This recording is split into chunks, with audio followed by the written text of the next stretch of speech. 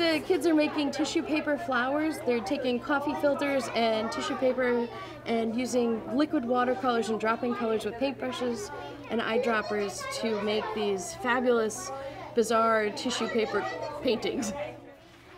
Art Star is sort of a basic immersion for young children, 5 to 6-year-olds, into art process. We put a limited amount of paint on the table to also encourage sharing, which 5 and 6-year-olds are working hard at.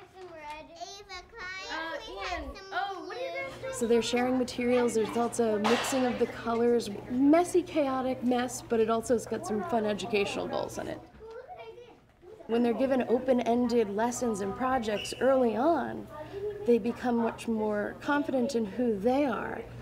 I usually do just like random lines, and it comes out as like a creature. Well, I take classes here like every semester. It's just a lot of fun because you get to be surrounded by people that are kind of just like you.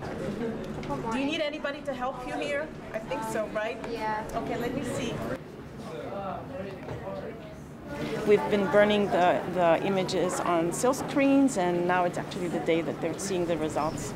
Printmaking was like I didn't know the different techniques. There's like relief prints, and then there's silk screen. I had no idea about any of them, and the techniques are really cool. My design is the eyeball one. So I decided to take eyeballs from each member of the class, and I put them together in a composition on the shirt. And in each eyeball, you can't really tell from far away, but up close is everybody's name.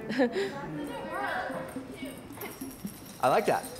Can you try the ocarina while you're doing the rattle? Make some noise.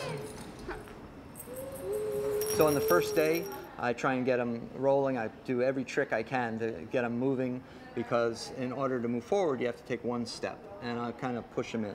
I find the class rewarding because the way the students react. This group is not only self-motivated, they're energetic, creative, and passionate about what they're doing. I really like working with clay because it's a lot freer than paper. Like sometimes you picture something in your head when you're drawing it, but you can't get it out. Here you can mold it, and I think that's a much freer medium. Right now, we're actually in the RISD Film and Video Students Studio. This is where the college kids actually make their film. Frame by frame motion, it's like a snake versus a giant slug. It looks like the slug and the snake are actually moving. Today, the students are kind of creating some compilation films that they storyboarded. They actually drew out a story that 2 of them worked together on, and that provides them kind of a creative beginning.